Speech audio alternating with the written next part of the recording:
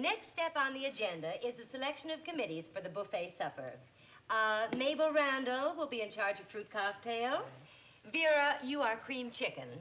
And Kathy, your dessert. I'd suggest apple pie. Oh, but my husband likes lemon meringue. Lemon meringue? Ooh, but meringue gets so soggy sitting around.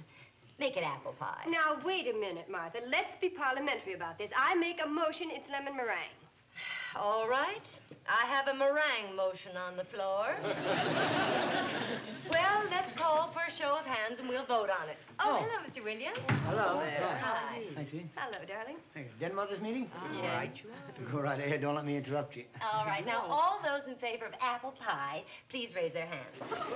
Let's see, that's 1, 2, 3, 4 apple pies. All those in favor of lemon meringue? That's 1 meringue. Well, that does it. Apple pie is it. Now, for the last item, the distribution of raffle books to the various dens so the cubs can start selling the tickets. Oh, and don't forget, mothers, tell your boys that the one who sells the most tickets wins a bicycle, donated by Shriver's Bicycle Shop. That should be quite a good incentive, All right, now, Vera, how many will you take for your den? Well, now, let's see. I'd say about 5 books for each boy. 5? That sounds just about right. Good. Mabel? Same, and I'll take Edna's quota, too. Good. Kathy? Oh, I'll go along with the crowd. All right, that's 5 for you. I'll take 5 each for the boys in my den, all except for my son, Tommy. I think that he can handle 25 for a starter. 25? Yes, you know how aggressive he is. Oh, yes, he is quite a boy at that. Gets it from Tom Sr. Like father, like son, I always say. Honey, why don't you speak up? I mean, our son is no wallflower either, you know. Tommy can handle 25 books. Rusty can handle the same amount. 25 for Rusty? Oh. Excuse me, what does mean? Oh, well, I mean 25 books for Rusty. That's ridiculous. You're absolutely right. Make it 35. Very well, Mr. Williams. We'll start Rusty off with 35 books. Thank you. That'll be fine. Kathy, dear, you will send back all the unsold books as soon as possible? Of course. I think my Tommy may need them. Look, Mrs. Greenson, there'll be no unsold books. My son happens to be a go-getter, too. He'll be the one who'll be coming back for more books, I assure you. I just hope he's careful with his new bike. Oh, if anybody will be riding a new bike, I'll bet it'll be my Tommy. How'd you like to put your money where your mouth is? We're conducting an orderly meeting here. That's no way to talk to our chair lady. I apologize, Mrs. Greenson. I was out of order. That's better. I make a motion you put your money where your mouth is.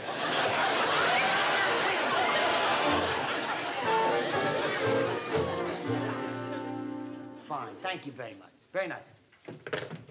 Who were you talking to? To the janitor, honey, about a place to put Rusty's new bike. What bike? The one he's gonna win.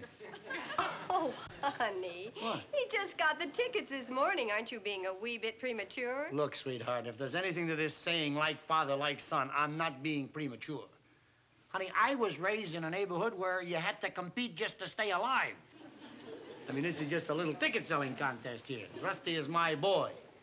I'll bet you 2 to 1 before the day is out, he comes back for more books. Oh, Danny. I bet he sold half his quota right now. Hi, Dad. Hello, Kathy. son. Hello, honey. Kathy, where did you put those raffle books? What'd I tell you? He's back for more books already. How many have you sold? None. I forgot to take them with You me. forgot! Oh, they're right in that drawer there, Rusty. Rusty, how could you forget them? Get on the ball, boy. How do you expect to win the bike? I don't. Tommy Grayson will win the bike. What? He wins everything. Come back here. What kind of an attitude is that?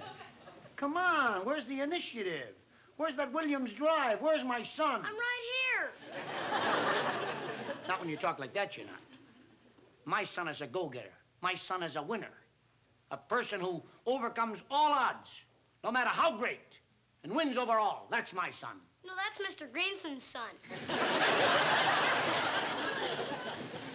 Russell, how can you give up without a struggle? Don't you want the bike? Sure, but I got a birthday coming up soon, and I thought... Figured your old man would buy you one. Well, I'm not gonna buy you one.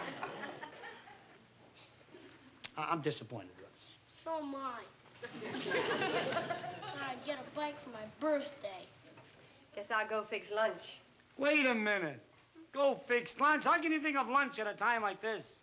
We have a son who doesn't realize how important it is to be a winner, and that's all you can say. I think I'll go fix lunch.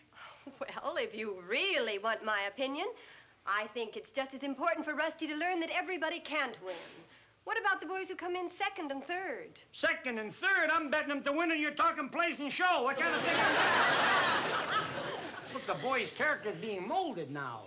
Oh, Danny, why don't you admit you're much more concerned about your own pride being hurt than you are about Rusty's character? Is that so? Mm-hmm. Well, let me tell you something, Mrs. Williams. What? Why don't you go fix lunch?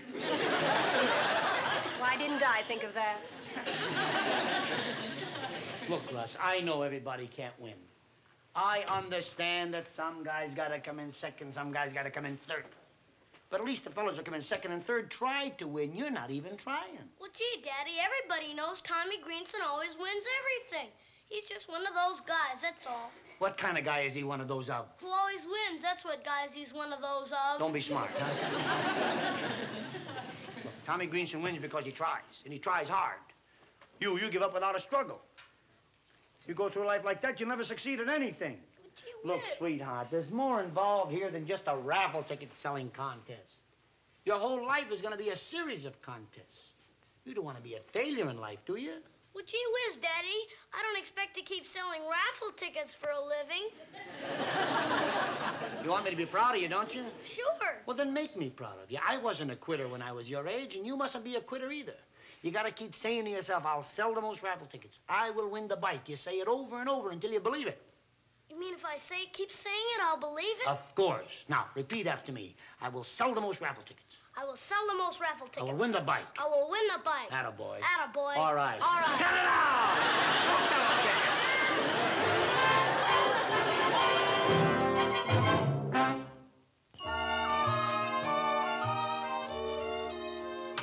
That you, Russ? Yeah, Dad. I've been waiting for you, boy. Well, how many tickets did you sell? You mean today? Yeah, today. Well, that depends. How many are you going to buy? Well, I'll buy 12. 12? Yeah. Wow. How many have you sold? Including the ones you just bought? Including the ones I just bought. 12. You mean you didn't sell any? Sure, I just sold you 12. I can't understand. Come here. Show me how you went about it. But I'm hungry. You'll eat after a while. Now, show me how you went about it. You sell me a raffle ticket. But... No buts about it. Now, look. You go outside, ring the doorbell. I'll answer the door. Now, you sell me a raffle ticket. You understand? And remember, you got to have courage. Just stand up there. Never let the customer know you're afraid of him. You know what I mean? Yes, I've got to stand there, look him straight in the eye, and not let him know I'm afraid. That's my boy. Come on. Let's practice. All right. Anytime you're ready. Okay. Ring the doorbell. All right. Come on. Here we go. Come on. Oh, what's the matter? I lost my nerve. Holy... In your own house, you lost your nerve? No wonder you couldn't sell any tickets. What kind of a thing is that? You lost your nerve. Now, come on. I'll be the lady of the house, and you sell me a raffle ticket. I can't. Why not? You don't look like a lady. Okay, Stanislavski, I'll look like a lady. Go ahead. Don't look like a lady. You gotta draw pictures for the kids, so I'll look like a lady. I'll look like a lady. Bringing up the children, I drive you crazy. Okay, now I look like a lady. Madam?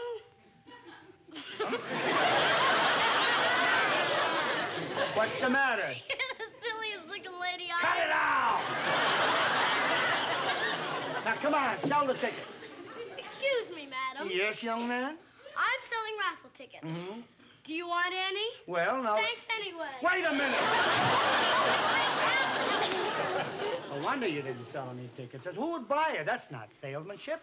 That's you just defeated from the very beginning. But gee whiz, nobody else bought any. Why should you? I'll show you how to sell a raffle ticket. Now, you be the lady of the house. I'll be you. Watch the charm, how I come in and I look at the beautiful house or pay compliments. Watch. All right, now watch. Ready? How do you do? Are you the lovely lady of the house? Sorry, I have a boy of my own who's selling them too.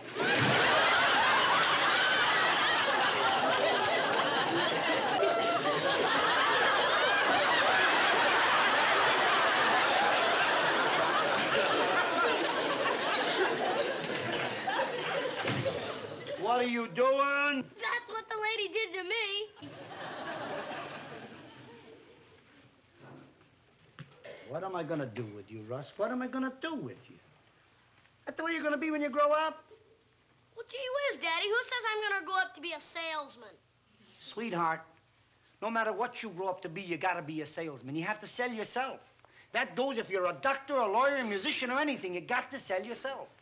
Why do you suppose people laugh at me on the nightclub floor? They laugh at the jokes. They enjoy my songs. Why?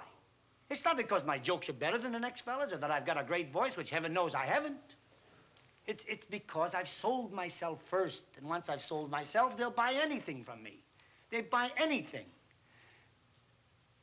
Yeah.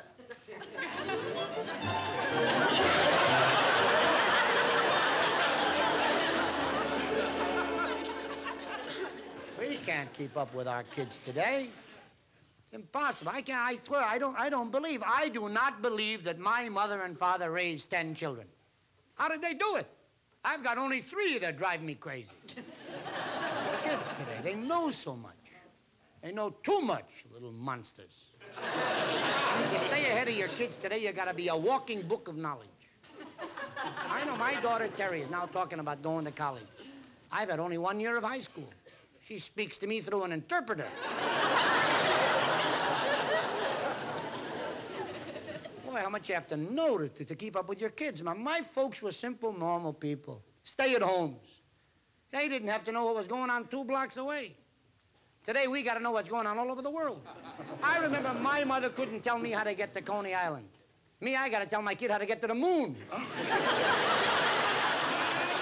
The atomic age, electronics, spaceships, rocket ships, satellites. Everybody wants to go to outer space. You know, I wish they would. Maybe we'd have a little peace down here.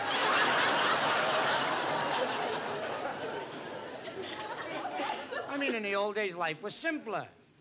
People were relaxed. Today, everybody's in a big hurry to die.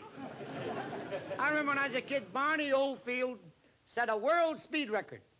He astounded the nation. He drove a racing car 60 miles an hour. Try going 60 miles an hour today on one of your modern highways. You get pinched for obstructing traffic. Wait till you see the latest cars. Air brakes and unbreakable windshields. 600 horsepower. Wait till you see them. Next year, you're going to drive 180 miles an hour and stop on a dime. Then you press a button and a putty knife scrapes you off the windshield. This they call progress. Look at the food. Who enjoys a meal anymore? They got powdered eggs, powdered milk, powdered soup. They don't serve you a meal anymore. They blow it at you.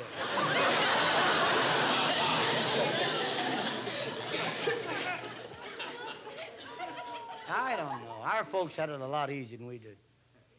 See, my dad accentuated the positive with a club about that long. And I think that's a cue for a song. Earl, let's have a song here, huh?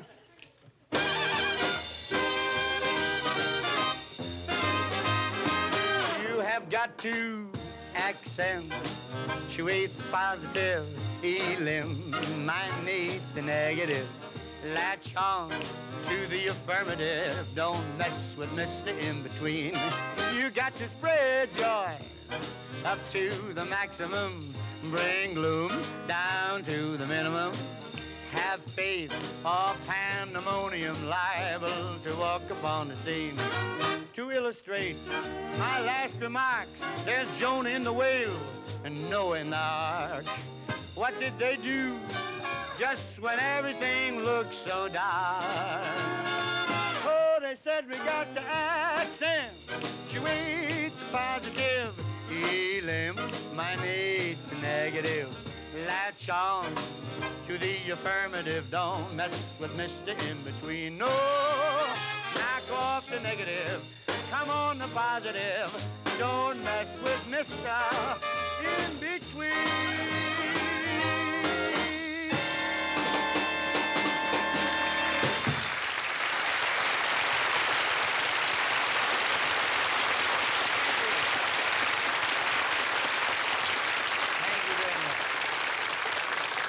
I want to dedicate that song to my son, who incidentally is here tonight. My boy has been accentuating the negative here of late. See, I've been trying to teach him some salesmanship. he hasn't sold one raffle ticket since the contest started. And I thought that maybe tonight you folks could help my boy to believe in himself. Put the lights up, will you, Charlie? Stop yawning and come on up here. This is my boy, Rusty. And why don't you tell the folks what you're doing, son? Go ahead, don't be nervous now. Well, Yeah? I'm selling raffle tickets, and... I'll take 2. Well, I'll take 4. there. Hey, give me some tickets, kid. Oh. Me I'll take a whole book full. Well, go ahead. Start. That's I'll wonderful, take a Russ. couple over here, Right over kid. there. This fellow will take one, too. Fine, isn't that Over right? here, Rusty. I'll make change for Some you. for me. Russ, hurry now. We'll be late. Okay, Daddy, I just want to count this money again. It makes about the 10th time he's counted his money. That's nice. Oh, come on, honey. Get off it, will you? I told you how I felt about it last night, and I haven't changed my mind. You ought to be excited, for heaven's sakes. The kid sold a lot of tickets, 31 books. He sold them, or you sold them? What did I have to do with it? You saw him sell them. Oh, yes, I saw him sell them after you made a big sales pitch for him. All right, so I helped them a little bit. Is that such a crime? All parents help their kids sell things. How many parents have a captive audience to sell raffle tickets to by the gross? What kind of crack is that? Oh, Danny, you ought to be ashamed of yourself. Well, how do you like this? I have to apologize for doing something for my son? Danny, are you doing it for your son, or are you doing it for your own ego as his father? My ego as his father has nothing to do with it. I did it to prove to him that he doesn't have to take a backseat to anybody. I had to prove to him that he could sell more tickets than Tommy Greenson. And all you've succeeded in proving is that Danny Williams could sell more tickets than Tommy Greenson. Look, sweetheart, all Rusty lacked was confidence, but now he's got it. How do you know that? I know it because the last 5 books of tickets he sold all by himself, on his own, to absolute strangers, and that's the truth. Well, at least that's something. Oh, Danny, I don't mean that you shouldn't help Rusty, but to help a boy too much is a big mistake. Look, sweetheart, our son's future is far too important for me to be splitting hairs about whether I help him too much or not. Besides, you sold a lot of tickets. It's for a worthy cause.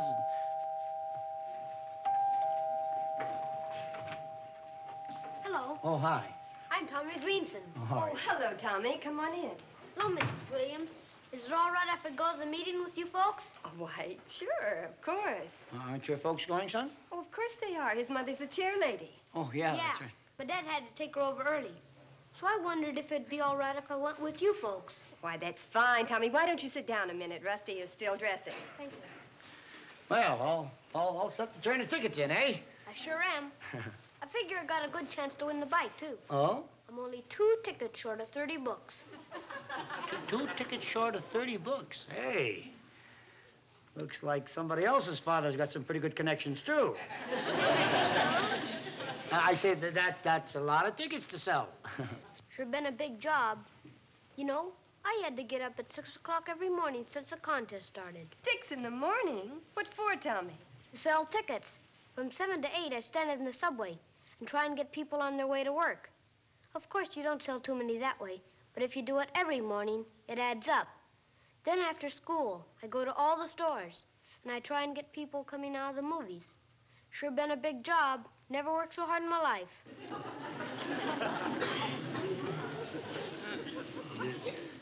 Didn't your father help you? Oh, sure. He helped me. Oh, wow. He bought 2 tickets from me. How'd Rusty do? Rusty did pretty good. I better go up and see what's keeping the boy.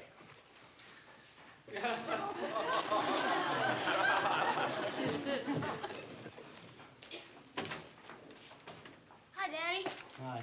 Say, you know, I've got so much money here, we should hire an armored car. Yeah. Let's go. Wait a minute, Russ, wait a minute. What for? Look, Tommy Greenson is downstairs. He's going to the meeting with you. He is? Yeah. Hey, did you find out how many tickets he sold? Yeah, I found out. How many? Well, he sold 2 less than 30 books. And I sold 31 books. Yeah. Oh, boy, I've won the bike, Daddy. I've won it. Have you, Russ? Sure, there are 10 tickets to a book, so I've sold 12 more tickets than he has. Oh, boy, I've won the bike. Boy, that was a great idea you had taking me to the nightclub. Yeah, it was a great idea. Let's go. Wait a minute. Why? I thought maybe you'd, I thought maybe you'd like to hear how Tommy Greenson sold his tickets. Well, what's the difference? I beat him. Yeah, I know you'd beat him, but I think you ought to hear it anyhow. Yeah, it's quite interesting. You know, that silly kid got up every morning at 6 o'clock, 2 weeks straight, stood out in front of the subways catching the people on the way to work, and he stopped people in the street, stood in front of the movie houses, and went into all the stores.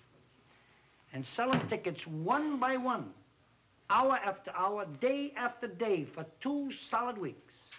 He wound up selling only 12 tickets less than you did. Can you imagine how many tickets he would have sold if his father had a nightclub audience full of people to buy books for? Gee whiz, Daddy. All I want to know, sweetheart, is do you honestly believe you're winning this bike fair and square? But the last 5 books I sold all by myself. I know. I'm not forgetting that. You deserve credit for it, too. But, I mean, do you really think you sold enough books all by yourself?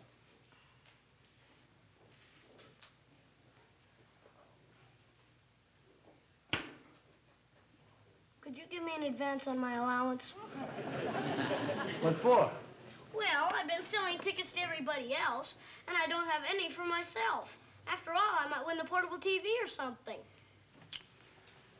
You mean everything I've just said to you has gone into one ear and out the other? Haven't you clobbered him enough? What do you want to do, rub his nose in it now? Never mind, you'll get your allowance and money when it's due, not a minute before. Then how am I going to buy enough tickets from Tommy so he'll win the bike?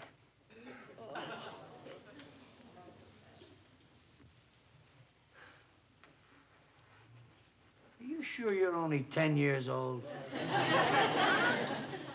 Here. Here's double your allowance. Buy a lot of tickets. Gee, thanks, Daddy. Come on, let's go. Hey, King Solomon. Yeah? Come here. Ow, what'd I do now? Nothing. I just found out what you're going to be when you grow up. What's that? A man. Naturally. Look, Russ, I don't want to make a big thing out of this. I just want you to know I'm very proud of you. Thanks, Daddy. And do you want me to be proud of you, too? You know I do. Then buy me a bicycle for my birthday. Oh, come on.